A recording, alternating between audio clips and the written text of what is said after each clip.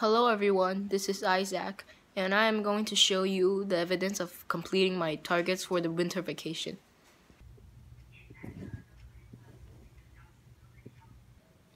These are 3 of the books I finished over the break, and they are about Norse mythology. This series is written by Rick Riordan, also the creator of Percy Jackson. And this series is about another young man named Magnus Chase, who had died in the beginning of the first book. He got handpicked into the hero bunch, living in Hotel Valhalla. He met lots of friends after death, and went on lots of quests to stop Loki from starting Ragnarok, also known as the end of the world. They overcame lots of hardships and done heroic deeds.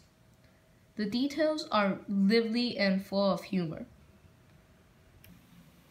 This is another book I've read in Chinese, and I chose to present this in the form of a book report. This book is from the movie Wonder, and I think this book really motivates the readers not to give up, no matter how discouraging life might be. And this is the evidence. Thank you.